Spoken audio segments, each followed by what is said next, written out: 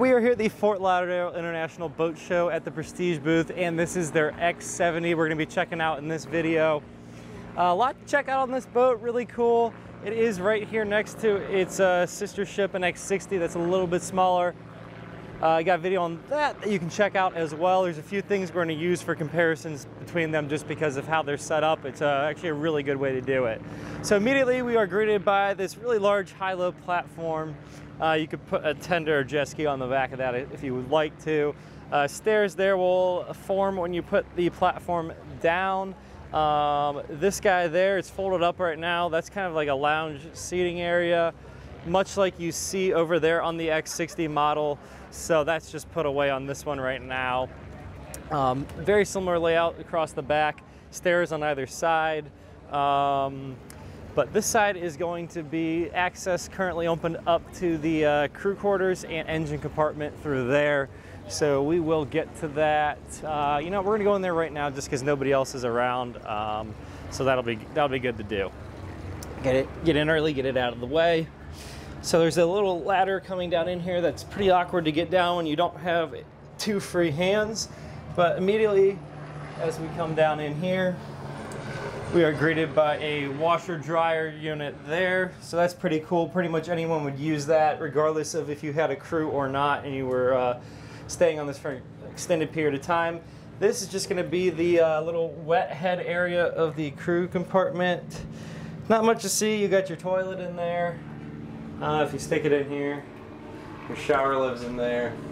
And back around on that side is just going to be the sink in there. So we'll close that back up, flip around, take a few steps in here.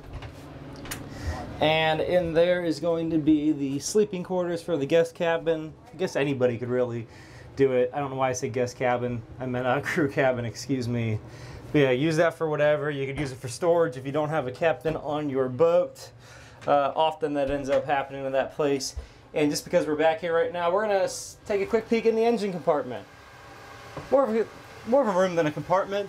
So it's a little noisy, I'll speak up here. We do have a lot going on. So straight ahead is gonna be a Cummins generator there. Hiding below that is going to be the stabilizer unit below that. Either side will have your fuel tanks. You're getting some fuel filters as well going on there. When we step down here, we'll look to our right. All sorts of power system stuff going on there. Flip around real quick. Just some of the boat systems, communications as far as like the electronic displays go, are in either cabinet there. Fire suppression, of course. And this does have these Volvo Penta engines. These are the IPS 1350 versions. You can get an IPS, I want to say 1250 as well. These are good for 1,000 horsepower apiece. The other ones are good for 900. So these are the optional engine that gives you a bit more power here.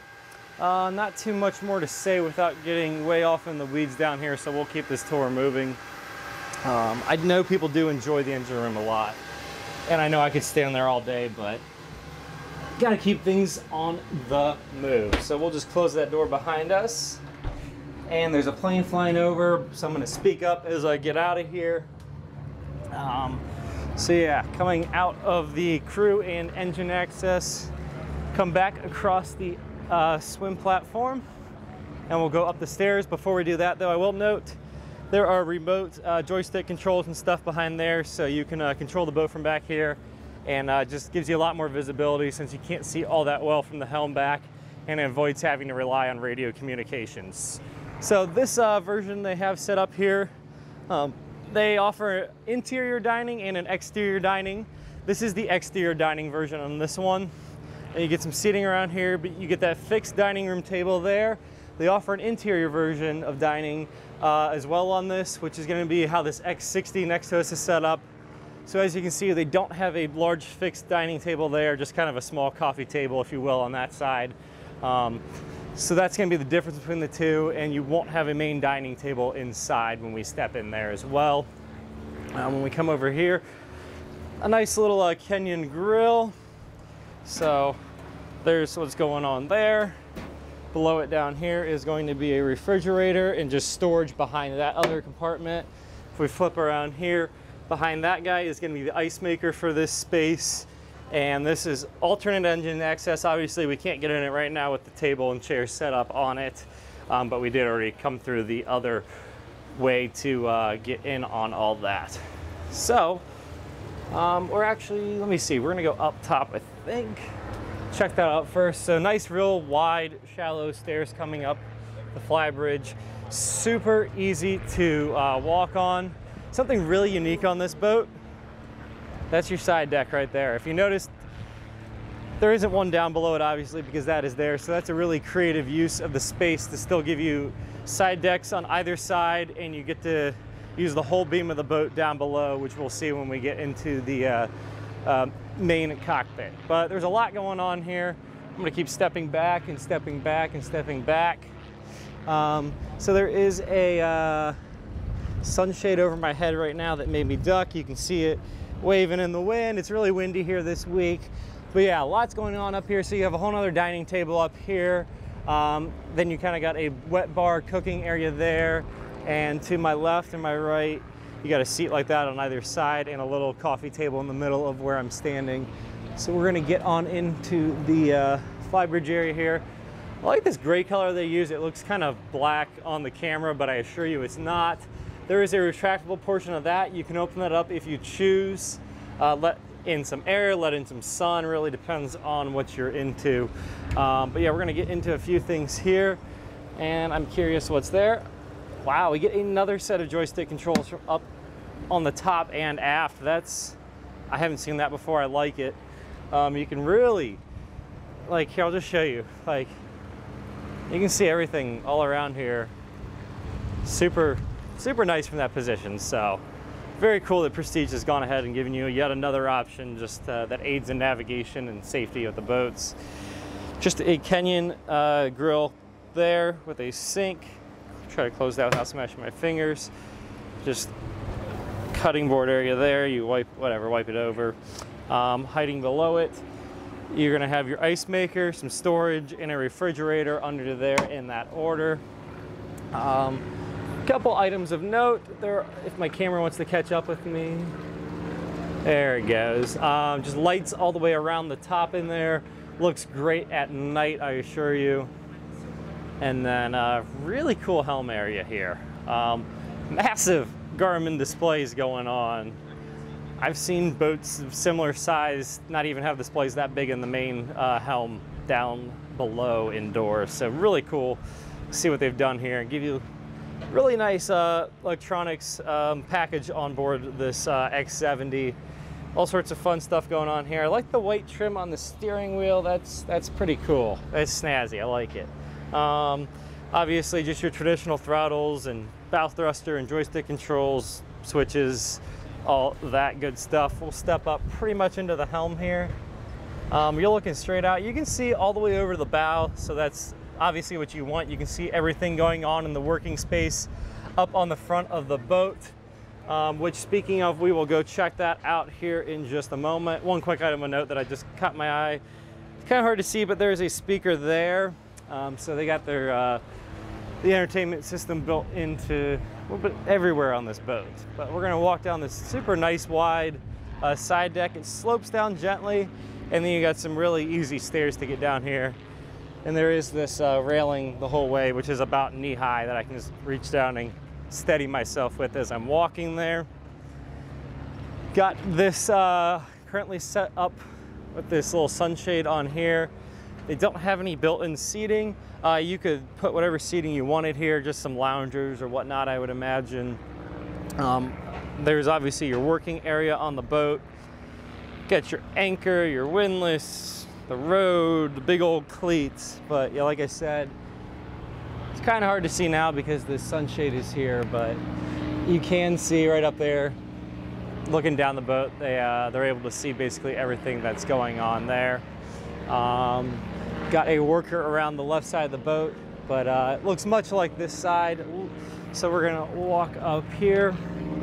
We'll take a peek down it when we go right back around, and then we'll flip right here. So yeah, similar setup on that side, just a little bit different just because of how they have it set up inside where we're heading next. So we'll walk right back down these stairs and take a left turn and go on inside. And it's awesome. That's all I can say. I will close this door behind me. So I just love the lighting they've got going on in that. It's kind of a bar space there off of the kitchen. The TV folds up in there if you want it, folds down if you want to watch it. And this is just super expansive all the way across. All the way across, really wide. That's the advantage you get of having those the side decks up effectively running there. And if you flip around the other side, running along there, it lets you just use the whole width of the boat. But yeah, this is, I love it. Could spend all day in here, but we're gonna keep it moving. Should note, they have some of their signature styling that Prestige likes to use with these little LED strips in the ceiling. Just some accenting there. I really like the gloss white ceiling. It just makes it feel really open with these extremely tall windows. Like they didn't, some of them will stop them like at the back of the couch, but no, they, those things go all the way down behind the couch. So very cool. Just the extra little stuff like that does actually make a difference in terms of the feel of the boat. So yeah, like I said, that flips up and you would have an open view of the kitchen in there. We'll look at that real quick. The first thing I can't help but notice is the massive Miele refrigerator. I mean, the refrigerator itself, I'm pretty sure, is just as big as my refrigerator at home, and there's still a freezer below that, so that's fantastic. Just a glass cooktop there, the oven. If we flip around this way, kind of hard to see obviously because that TV's down, but yeah, if it wasn't, you'd have a nice view out there. You could serve people off the bar here, whatever you need to do. That's going to be your dishwasher underneath of there. And this is cool. I haven't seen this too often. You get a little, the top on there, the with the vents in it, the vent hood, and I think there's some lights built. Yeah, there are lights built in there as well. And then there's just a glass backdrop there to keep stuff from splashing around. But if we walk around this way, like I noted, it's set up a little bit differently, so you can get out of the helm area and go right up front there to the bow if you're working on lines and whatnot. So I think that's cool. And they still were able to use up, like I said, the whole width of the boat along most of the length of it. Just gonna be some storage behind here. Just have the vacuum there, and we'll close that. Up there is just gonna be plates. And behind here, as I contort my hand, are just some little espresso and coffee and teacups, or whatever you want to use them for. These are really cool, fancy little bowls. I like those. I'm not going to go touching them. And then if we flip around here, that is going to pull out, and that is going to be cutlery. And there's just another drawer there. And they are soft close, of course. Even the big guy is soft close. So we're going to step up on here into the helm area, greeted by a little bit of seating. But they have a lot going on here. Looks like a lot. It is a lot, but it's really not that bad just because you got all of it on the Garmin displays. You can set those up however you want. Really, they're pretty customizable, so you can run different things on different screens, whatever you get used to running. Very similar to the what the the Flybridge helm looked like. You get your standard throttles, you get your bow thruster, you get your joystick control, all sorts of fun buttons and engine information going on up here. But yeah, the steering wheel, it seems like it's down there pretty low, but it is actually pretty much just belt buckle height, absolutely perfect for when you're standing here. But yeah, as you can see right out there onto the whole bow area. A lot of visibility, honestly, from here, especially look out that side there. And if you also look out that side there, you're gonna just be able to see a lot. Obviously, it doesn't replace having somebody on the radio or operating from one of the remote joystick stations, but nonetheless, it's still good to have the be able to see around like that. So there's a couple ways we can go here. Normally you might think the owner's cabin would be down the stairs that are in the middle of the boat. They actually do something really cool on this, and it is actually in the bow of the boat, so that's where we're going to head next. It's a very similar layout to the 690 that Prestige also offers as far as the cabins on the lower level. So if you haven't checked that video out, go ahead and check that out. Similar boats, but kind of unique in their own regards, and they do their own things differently. So definitely worth checking out both of them if you're looking at something in this range. So as we're coming in here, greeted by this cool little partition there. That's pretty cool. And I like the little swoopy LED accent, but that is going to be the owner's cabin here at the front of the boat. You get windows along the side there. There is one like that behind me as well. You get a really large Vizio TV there, probably 55, 60 inches. I don't know, something like that. Around here, little makeup station there. Can walk forward into the bow area, and you get a walk-in closet space. You get a lighted hanging bar there. You get a safe down there. You get all sorts of shelving units there, excuse me.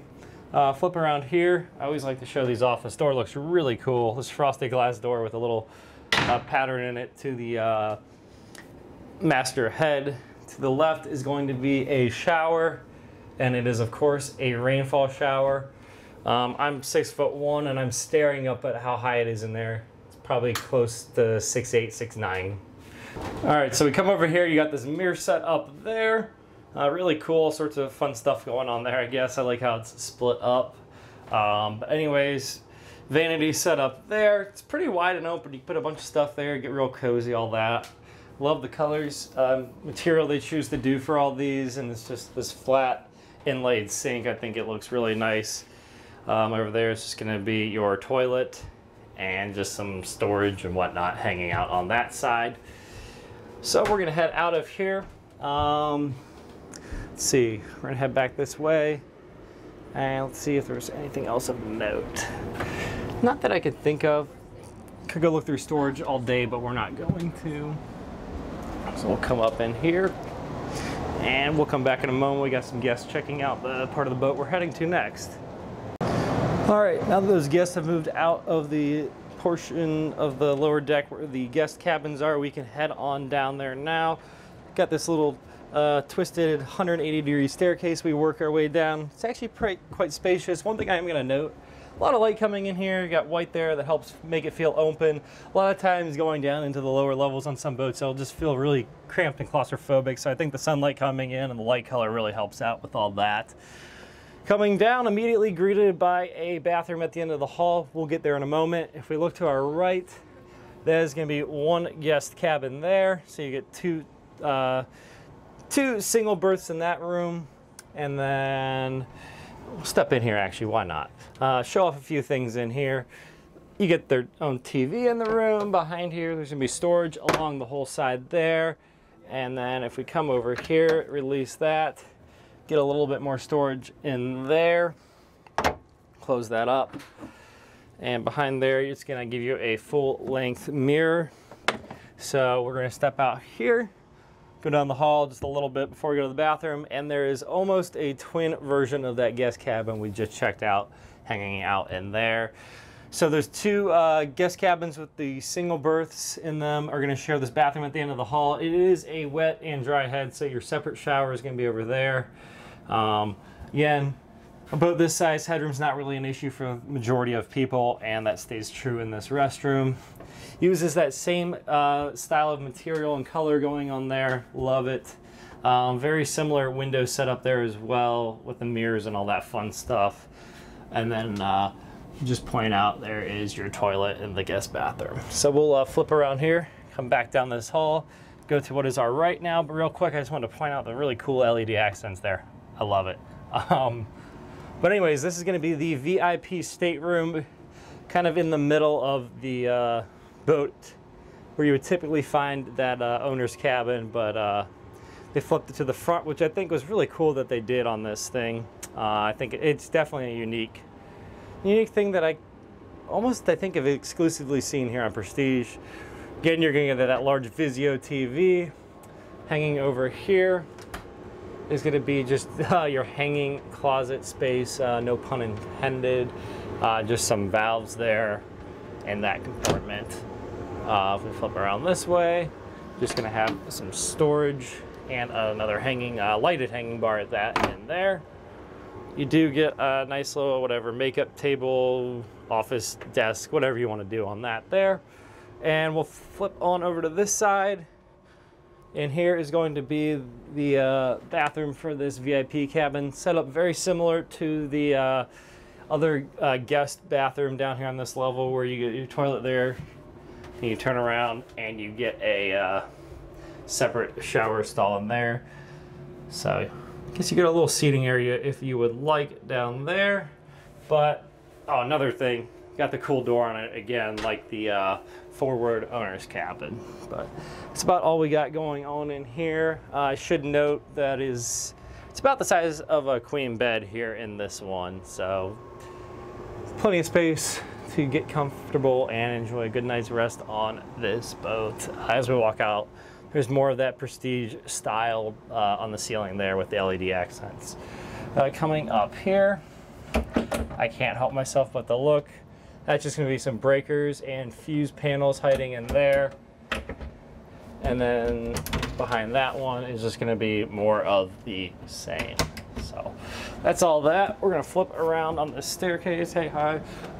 And instead of going outside, I'm gonna do things differently. We'll take a seat here in the salon area, whatever you want to call it.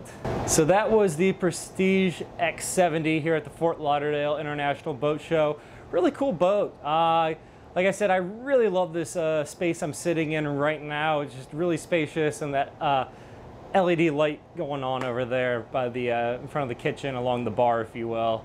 Really cool. As a whole, I think they really did some different things on this boat and really maximized the space that's available, with the side decks being up higher than down at the normal level. That gets them up and out of the way so you can take advantage of the full beam of the boat across it, where I'm sitting right now. Just so much I could go on about, but if you're interested in something like this, definitely urge you to check this out. It's totally worth it. Really cool experience to see something like this in person. And the folks over at Prestige would be more than happy to help you get into something like this. So I'll leave that down below in the description so you can get a hold of them. But that's all I've got for now. Thanks for watching.